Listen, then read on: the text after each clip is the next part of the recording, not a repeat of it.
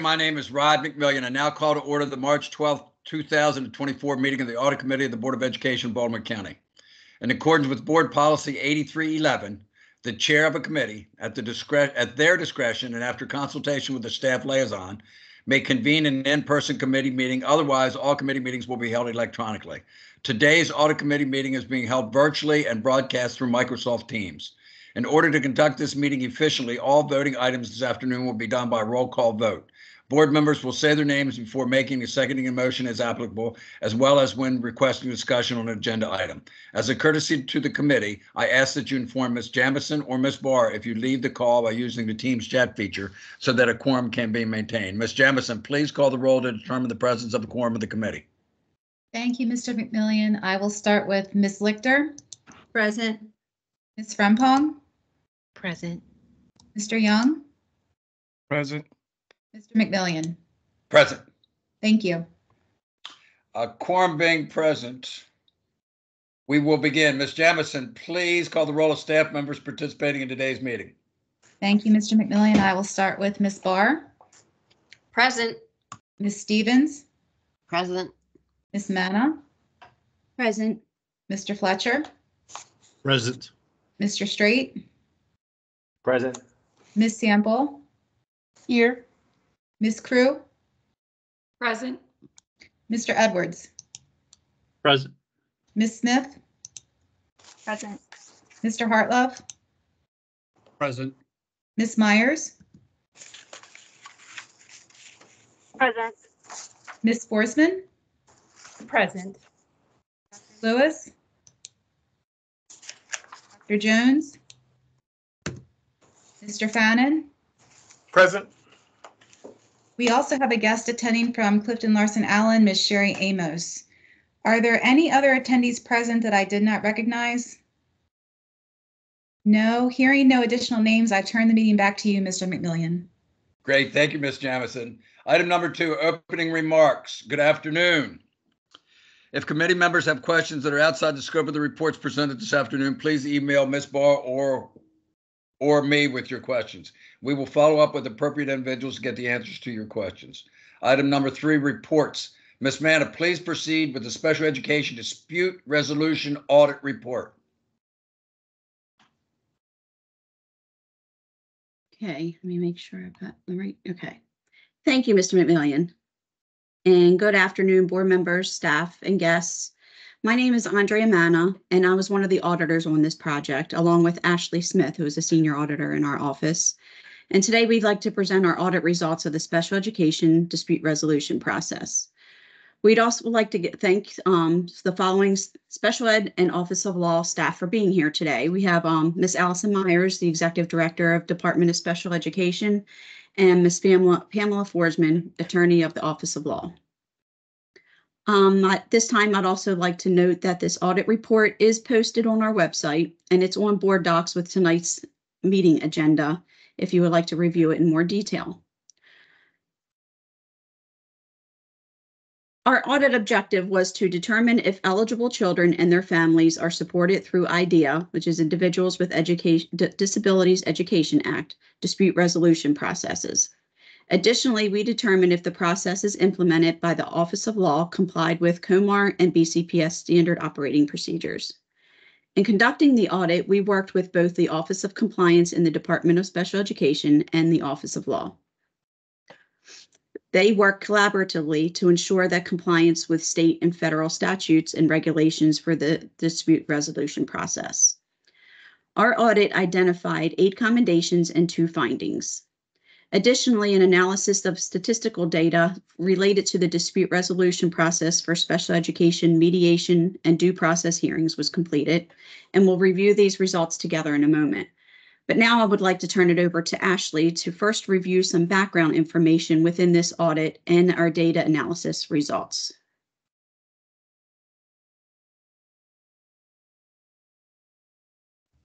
Thank you, Andrea. Before we get into the results, I would like to review some quick background information about the dispute resolution processes. When a parent files a request for mediation and/or due process hearing, there are options to them. which are all explained in the Maryland Procedural Safeguards Notice document. This document is provided to all parents at least annually at their IEP meeting. The options provided to the parents include filing a state complaint with MSDE or a request for mediation and/or due process hearing with Office of Administrative Hearings. These options have different rules and procedures. Mediation is a voluntary process to resolve disagreements between the parents and BCPS through a mediator. Both parties must agree to any resolution. A state complaint is submitted to MSDE, which alleges that BCPS has violated Individuals with Disabilities Education Act and state and federal regulations. Due process is a formal complaint that identifies or evaluates the educational placement or provisions of a free appropriate public education, or FAPE, for a student with a disability.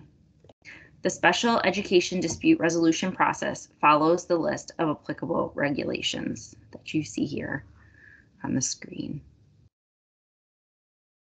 Okay. Now on to the data and analysis. Our first chart is on the number of mediation and due process cases per school year from school year 2019 through school year 2023. Overall, the number of dispute resolution cases have been consistent, except for school year 2020 and 21 due to COVID. School year 24 is already on track to remain consistent with 40 cases filed as of January of 24. The second chart is on the total number of special education students to the number of cases filed per school year. This was to show that the number of cases is a small percent of the total population. It also explains that even if the population increases, that is not a direct reflection of the number of cases filed.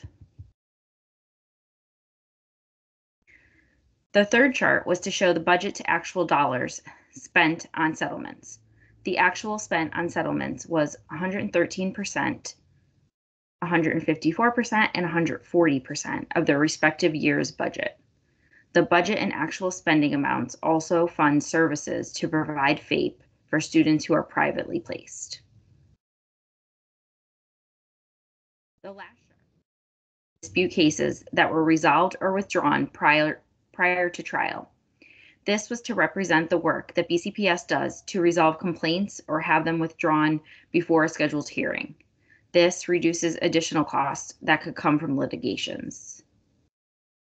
Ms. Myers, do you have anything that you would like to add regarding the charts? Hi, everyone. No, thank you very much. I think that's fine. Okay.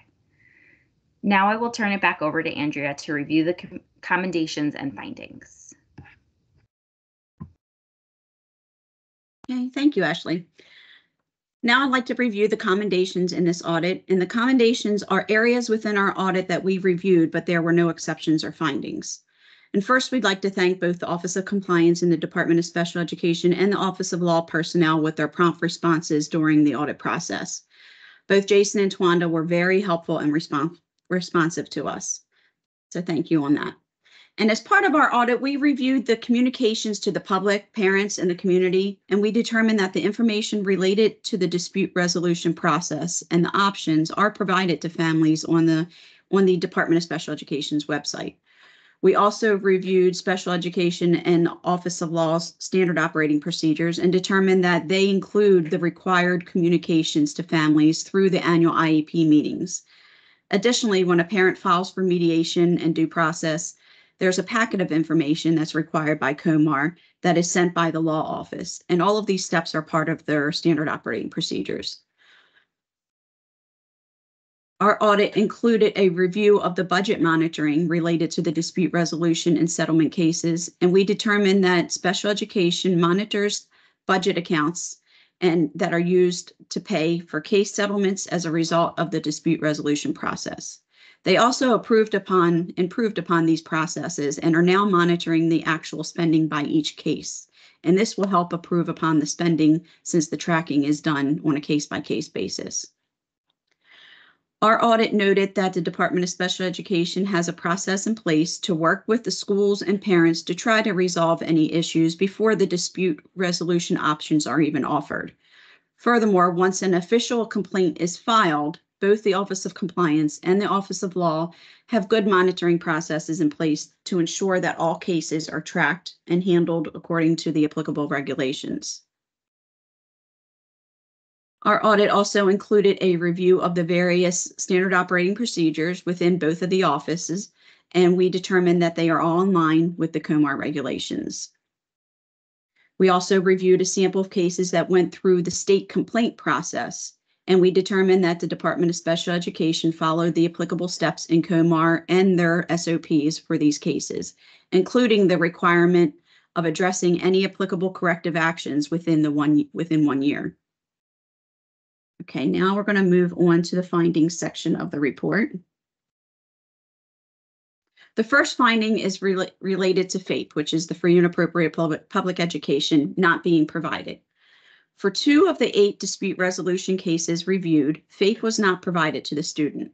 Related services were not able to be provided to these students in accordance to their IEP. Therefore, BCPS incurred additional costs to pay for compensatory services owed to the student. So make sure it's showing on the screen. Our recommendation is for the Department of Special Education to identify the special education related services that are needed on an annual basis and determine if the current allocation of BCPS resources can fulfill these related services needs. If not, then the Department of Special Education should ensure that the related services are available in a timely manner through the use of third-party providers. And now I'd like to turn it over to Ms. Myers to review Department of Special Education's corrective action. Yes, hi everyone. Thank you for the opportunity. So just to clarify, the findings that were found related to the point in time where we were in need of additional contractual providers to provide related services due to vacancies of those service providers in our system. So a contract for related services was obtained in summer of 2022, which allowed for procurement of contractual services for various related service providers. And then beginning in fall 2023, we are proud to say that we are fully staffed with related service providers through the use of both full-time FTEs, so our own employees, as well as contractual providers. So this is something that we've been able to resolve and move forward with staffing being in place. Okay, thank you. And our second and final finding is related to providing proper notifications to the party following a dispute. So for 7 of the 15 dispute resolution cases that we reviewed, the notification acknowledging that the complaint was received in the Office of Law was not sent to the party that submitted the complaint. And here our recommendation is for the Office of Law to update their standard operating procedures, which they've already completed that where applicable, and to ensure that these standard operating procedures are communicated and followed, especially when there's a transition of staff or turnover. And now I'd like to turn it over to Ms. Forsman to review their corrective action plan here. Hi, everyone. Before I begin, I just want to thank Ms. Barr, Ms. Manna, and Ms. Smith for working with us, for collaborating with us through this process. As a result of the audit, the Office of Law Paralegal Tawanda Crudup and I reviewed the standard operating procedures concerning acknowledgement of mediations and due process hearing requests for consistency with the Code of Maryland regulations. Code of Maryland regulations, or COMAR, requires that a local educational agency, a school system, provide an acknowledgement to a party that files a due process hearing request. COMAR does not require a school system to send acknowledgement when a parent or a party files only for mediation. The acknowledgement, which is composed of a letter, procedural safeguards, and a list of free and low-cost representation sources, is required when a due process hearing request is filed. And we found that the Office of Law standard operating procedure had required acknowledgement when a parent or a party files just a mediation request, as well as due process hearing requests. So this was not consistent with COMAR, which does not require an acknowledgement for mediation requests. So as a result, we have revisited our standard operating procedures and we have revised them to remove the direction to acknowledge mediation requests and reflect that acknowledgement is sent to a party only when a due process hearing request is filed. So thank you very much. Thank you, Ms. Forsman. So that is the end of our presentation for this audit. If committee members have any questions related to the dispute resolution process or our audit, we or management would be happy to answer them at this time. Committee members, any questions?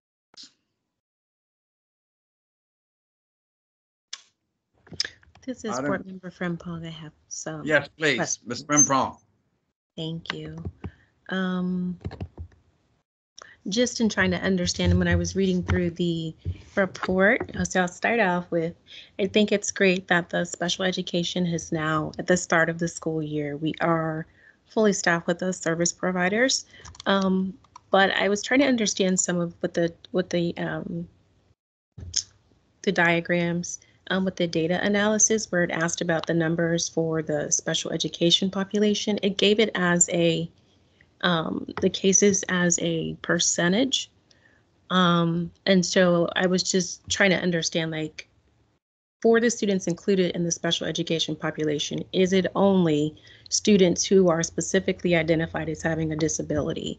Because on page 5, within the mediation, it says there are students who are suspected of having a disability can also request mediation. So that population and the percentage, is it only for students actually identified with a disability?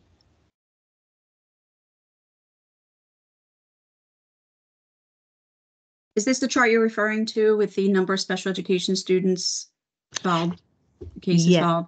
Okay. Yep.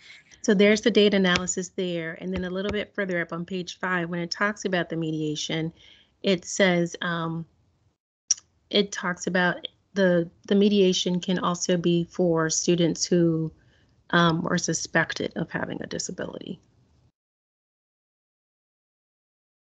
I'm sorry, that's your page 5. In my PDF. Oh, I'm sorry.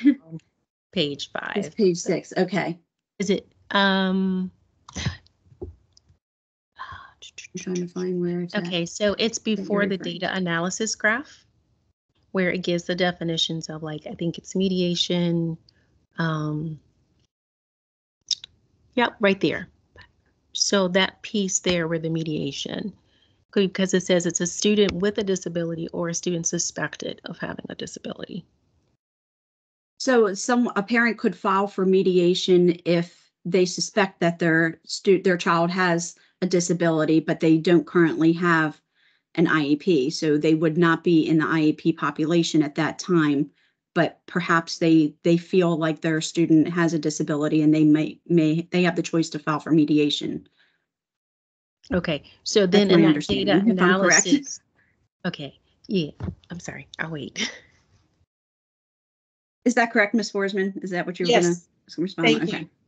I would agree with you, Ms. Manna. And it may be where an IEP team has assessed and determined that the student does not meet the requirements of the IDEA.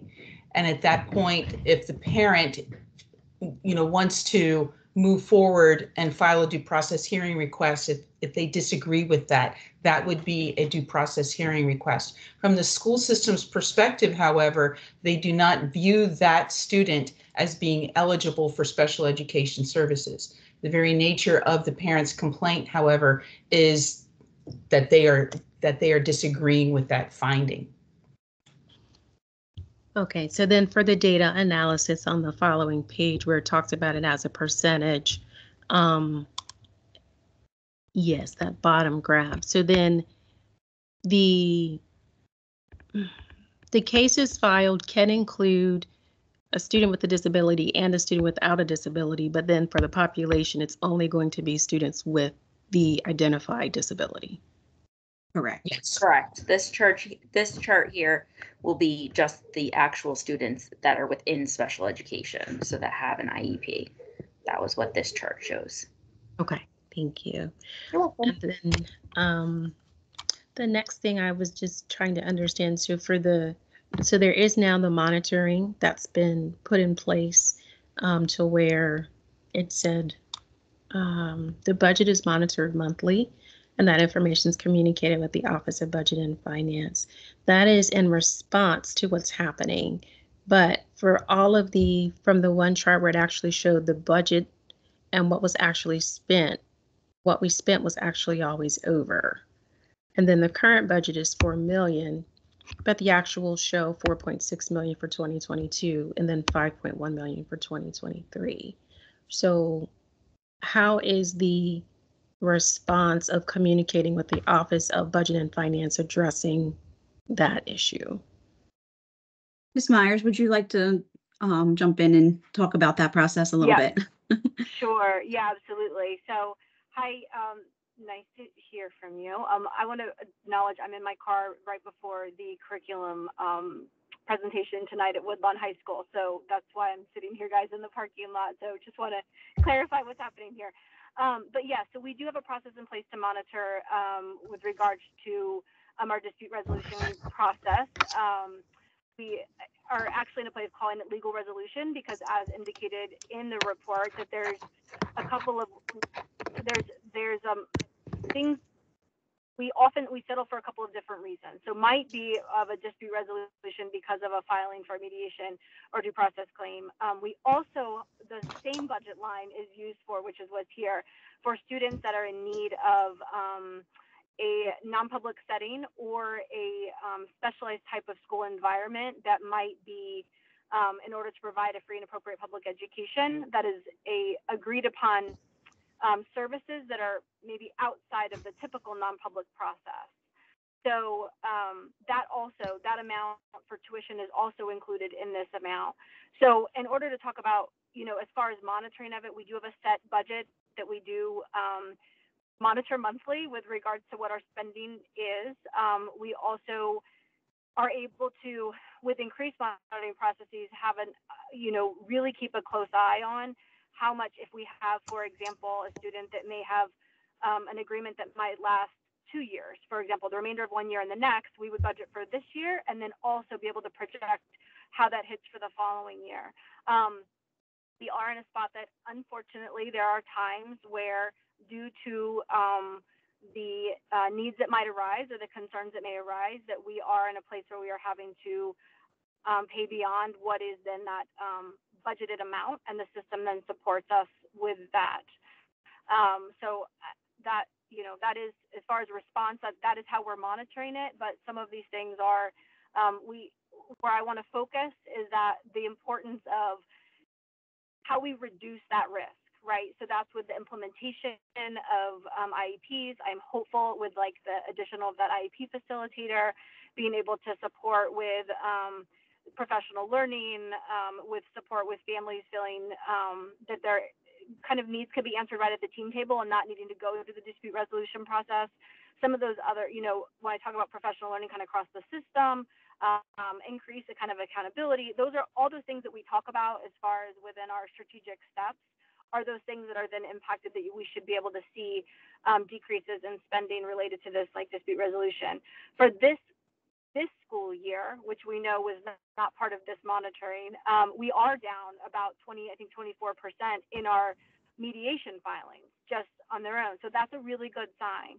And again, that kind of speaks to why we want to continue our work around our parent engagement, et cetera, and parent information sessions and all of that, just so that we empower our families to feel part of the process, and that also knowing that we can work with them to resolve any concerns they have, hopefully before we get to a fiscal impact would be the goal.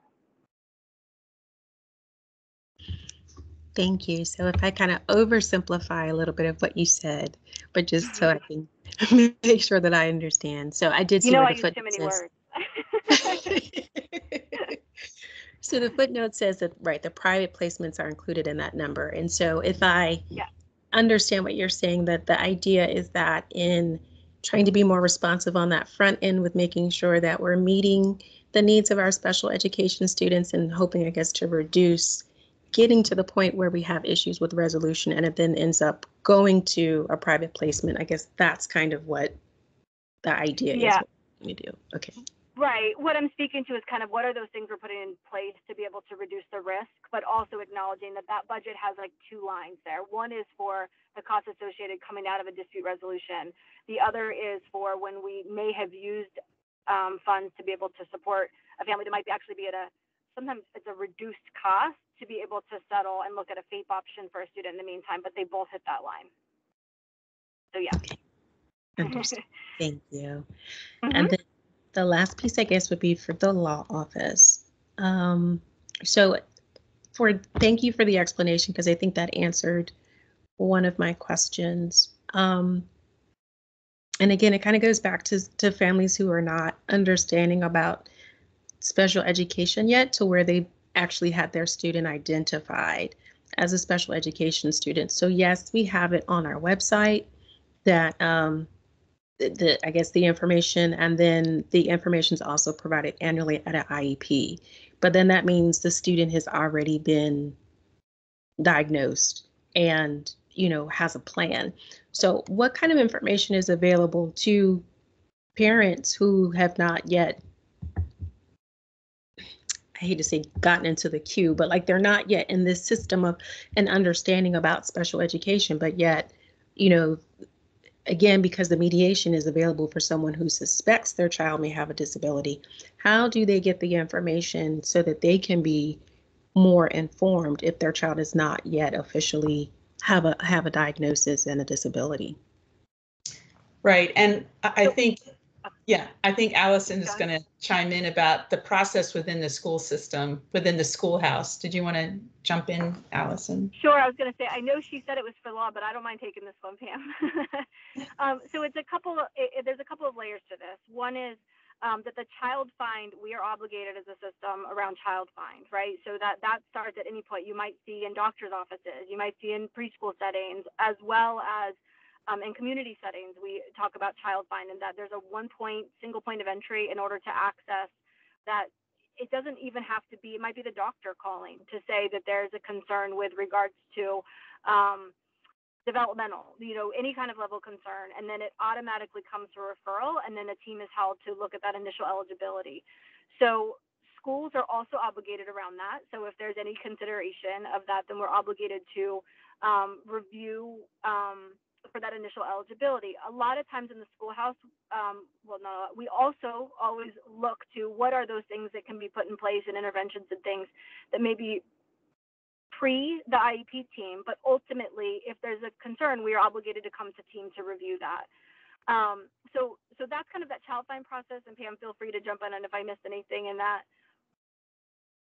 Yeah, I was going to say there are a lot of things that are happening in the schoolhouse, and they kind of come together. They kind of converge. The tier 1, tier 2, tier 3 interventions that teachers may be putting into place to address a student who is struggling academically. Then there's also student support teams where that may be inviting the parent to talk about what's happening. What's happening in the schoolhouse. There may be behaviors, that those behaviors may be a result of something that's not being addressed, maybe an impact from a disability.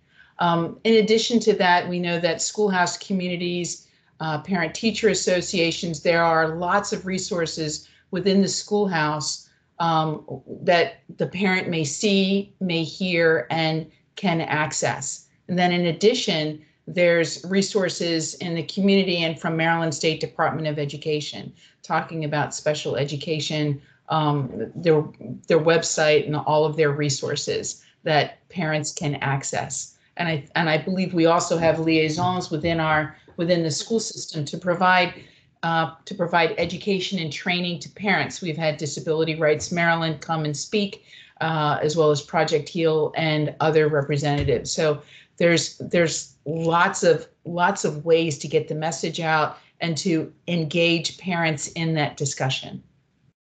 And I just was going to add that, that added part of that is that when we talk about those kind of like 3 priority areas related to the strategic plan, and we look at that priority of like the third kind of pillar there, right, is around the idea that really that parent engagement where we've leaned into that. So I think where we've seen increased We did a podcast on dispute resolution, right, for that idea. And also ensuring that we want families kind of carrying through the process. So we may have families that are eligible for infants and toddler services that as part of their transition, they then are determined eligible or not for special education services, and ensuring that during that transition process that we are providing all of the necessary information. We are required to share all of that information so that parents can make informed decisions. Also acknowledging that it's complicated and confusing and it can be overwhelming for families. So we also really trying to lean into our communication and advocacy around for families to feel that they are empowered as far as part of the process and to know where to go to if they have questions. So that is, that's really a large portion of our work. The other thing I just wanted to note for clarification is that even at that initial eligibility meeting, they're provided a copy of those procedural safeguards and then our things are explained to them. So even if it's your first time at that team table, the expectation is that those are reviewed and ensured that folks understand it. So that's a huge part for that initial eligibility, which even if they don't qualify yet, those procedural safeguards come into play and are reviewed and explained. And if there's any questions at all, that they should be answered. Right. I was going to say there are multiple safety nets, and that is if they are attending an IEP meeting and maybe it's the initial one, they are going to get that procedural safeguards. And it's a wonderful resource and really lays out all of the steps and all of the entitlements and the rights. And you also find this on our website. So that's another place where parents can find information if they're curious and concerned. Good question. Yeah. Thank you. And I really appreciate the thorough response. And I think it's helpful as well for any parents who, if they come back to listen to this, if they, having questions about this report, and then also being able to hear, this type of information. So thank you. And last question about this. It's not the last question for the session, unfortunately, but for this one. So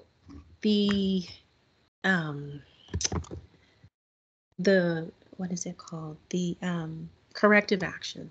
So the corrective action because for mediation, if I understood it correctly, it said mediation did not require certain paperwork, but a due hearing process did. And that was in alignment with COMAR. And so it sounds like we as a system have changed that to be consistent with COMAR.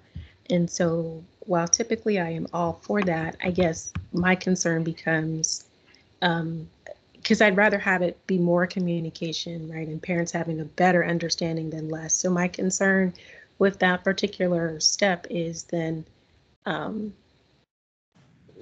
guess, do we go back to what you guys just spoke about as far as parents getting information or having resources for the places you just identified? Because now if we're moving forward, a parent, if they're asking for mediation and not the due process hearing, they're not going to have that paperwork sent to them.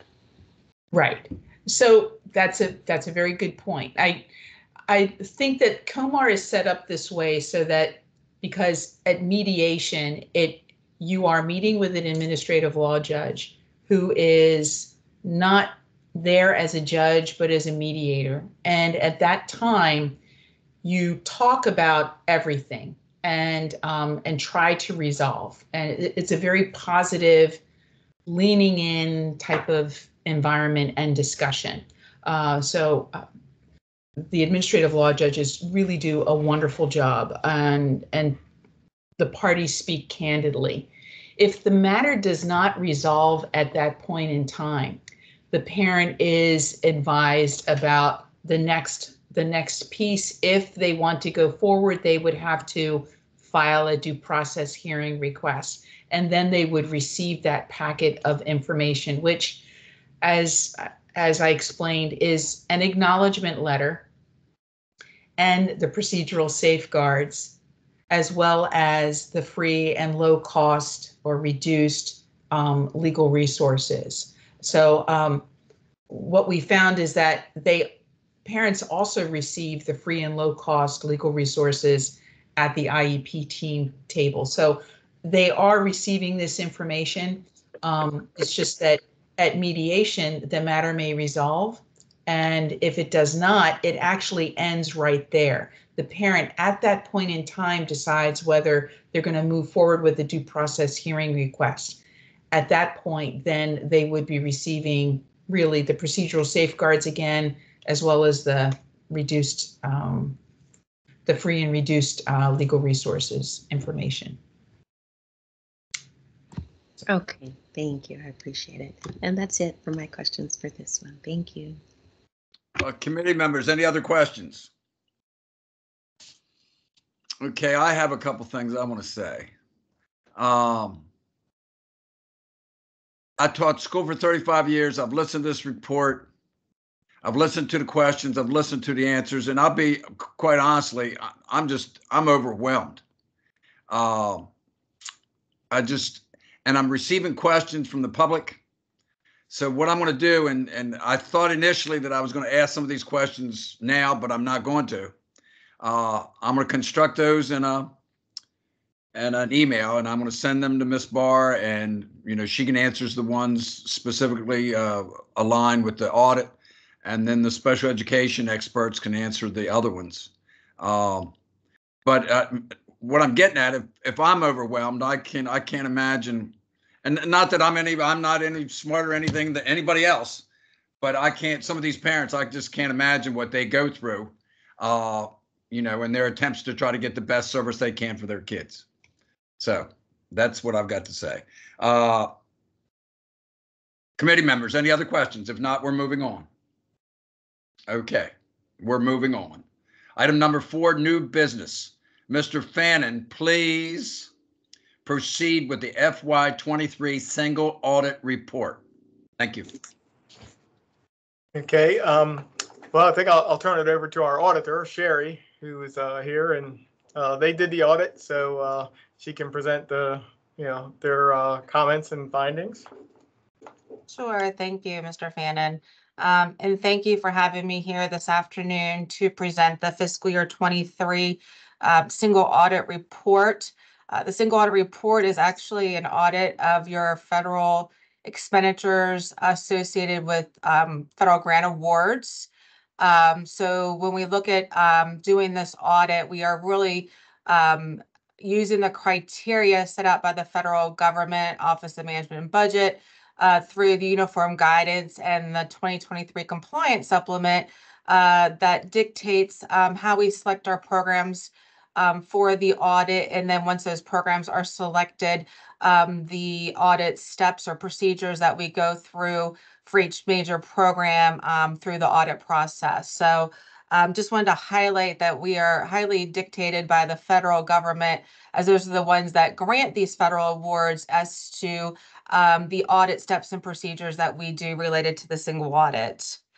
For fiscal year 23, the board had approximately $271 million in federal expenditures.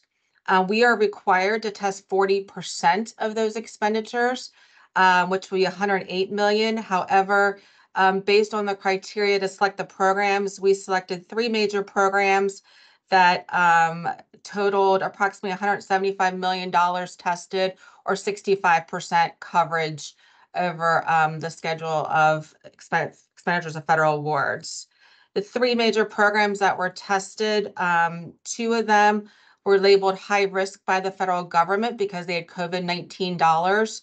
That's the Coronavirus State and Local Fiscal Recovery Funds and the Education Stabilization Fund, better known as ESSER, were the 2 high-risk COVID-19 programs that we picked up, and we issued an unmodified audit opinion over both of those programs. The 3rd program we tested was Title I. Title I is a standard program that the board has from year to year and is up for rotation every 3 years. The last time we tested Title I was in the year 2020, so it was selected for testing in 2023 as part of a rotational aspect under the uniform guidance. And we issued a qualified opinion on the Title I program. We had 3 findings related to the single audit report. The first finding was related to the ESSER grant. It was a significant deficiency of our internal control related to the allowable cost compliance area. And the crux of this finding was that out of 60 expenditures that we tested, we noted 2 expenditures that did not have documentation of approval over those expenditures charged to the federal grant. And lack of a review or approval of those expenditures could result in expenditures being incorrectly charged to a grant program. So we recommend that the board maintain the documentation to show that there's review and approval of expenditures prior to them being classified as a federal expenditure. The second finding we had was related to Title I. This was a significant deficiency in internal control and a compliance finding. It's finding 23003. This was related to the special test compliance requirement.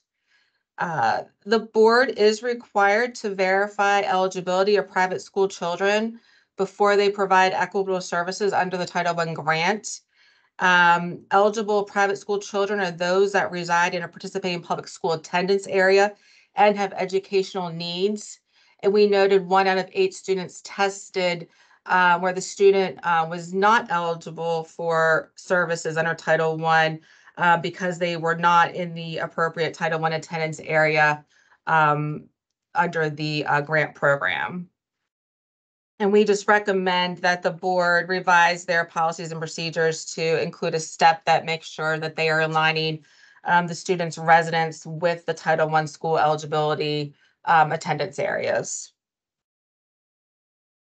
And then the next finding was 23004. This was also a Title I finding. It was a material weakness in internal control and a compliance finding for the another special test requirement.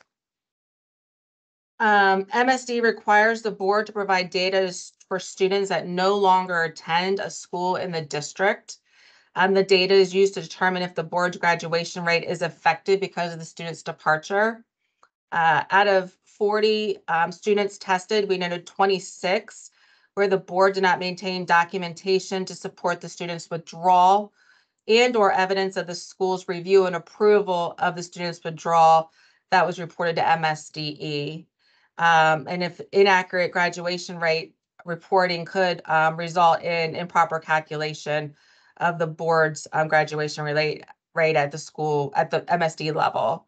So we recommend the board enhance its policies and procedures to ensure it retains the documentation necessary to support the withdrawal of students and it's available for audit purposes.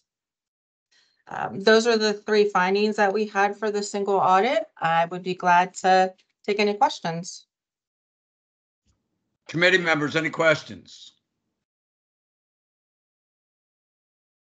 This is Board Member Frimpong. I have a question. This is more for the please. Thank you.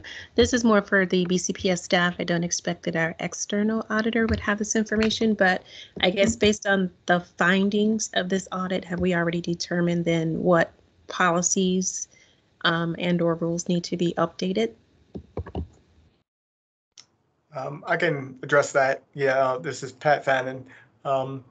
Yes, we have, and we are required to do a corrective action plan for each of these findings. And the one where we had a couple expenditures weren't approved, that was a situation where both the person that had the credit card and their supervisor were both out on long-term medical leave unexpectedly. So it took a long time to get that stuff together, and we couldn't get them to approve it. So the accounting office ended up having to approve it. And that's not the normal scenario.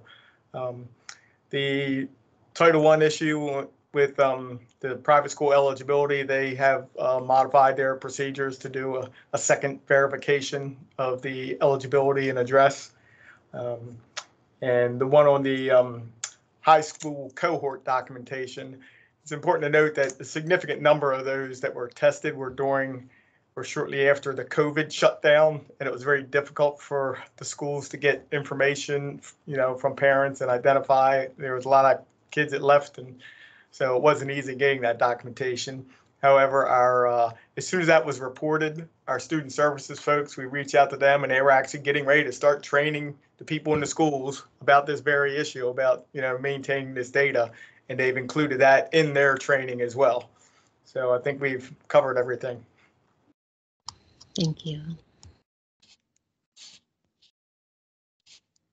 Ms. Frimpong, are you satisfied with that answer? Oh, I'm sorry. Thank you. I was muted. Thank you. Yes. Okay. Anybody else? This Any is other Ms. committee? Lichter. This Yes, is Ms. please. Lichter. I think mine was along the same lines as far as next steps. Usually with the other reports, the corrective action plan is usually included, but I think you just went over that. So it's not as formal a plan as some of the other ones, it sounds like. Will we be given an update as far as when about the corrective action plan, or does this end it here? Well, the corrective action plan is included in the report, and I believe the auditors, Sherry, can confirm they typically follow up on these things the next year. Okay. Okay, As that's I what was I just meant, gonna the say, we follow-up. will, Right. next year when we do the single audit for FY24, we'll follow up on the findings for FY23. If they are not resolved, we are required to carry them forward into next year's report as a separate attachment. Okay, thank you. I just couldn't figure out the word follow-up. That's what I meant. So thank you for that. Sure. Okay. Anybody else? I want to thank everybody involved in this audit and all the people who worked on the special education audit for all of their efforts. Item number 5 is announcements. The next meeting of the audit committee will be on Tuesday, April 9th, 2024 at 4:30 p.m. And I want to say this, my phone number is 410-687-5242. If anybody in the listening public has any questions, please don't hesitate to reach out to me. And I'll give you my email address. It's rod.mcmillion, McMillion, @bcps.org. So please, I've got a number of questions. I'm going to follow through with those. If you have any other additional questions, please send them to me, and I'll attempt the best I can to get you answers for those. Okay, for those individuals invited to the closed session, please join by using the closed session Teams meeting link. It's a little bit different than we've done before because they changed the format. So we're going to officially close out of the open, and we're going to reopen under the new link for the closed. So thank you very much for attending today's meeting. McMillian, Mr. Yes. McMillian, excuse me, I think you need to make a motion to go into closed. Gotcha. Thank you very much. At this time, may I have a motion to go into closed session as permitted by the Opens Meeting Act as found in the annotated Code of Maryland General Provisions, Article 3-305B10 to discuss public security. If the public body determines that public discussion would constitute a risk to the public or to public security, including 1, the deployment of fire and police services and staff, and number 2, the development and implementation of emergency plans. Now, I want to read that again and see if I can get it a little bit clearer.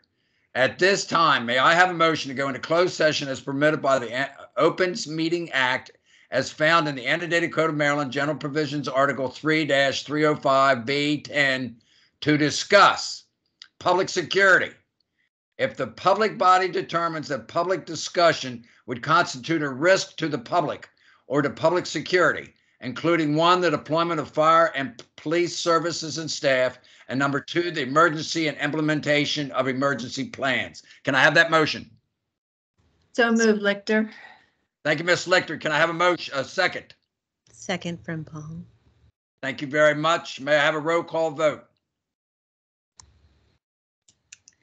Ms. Lichter, Yes. Ms. Frimpong, Yes. Mr. Young, Yes. Mr. McMillian. Yes. Thank you. It has been properly moved and seconded that we convene a closed session to discuss this matter. Now we're going to close out of this and we're going to move on to the link for the closed. So thank you very much. And I've been told we're going to be ejected from this meeting. So let's see what happens. Thank you.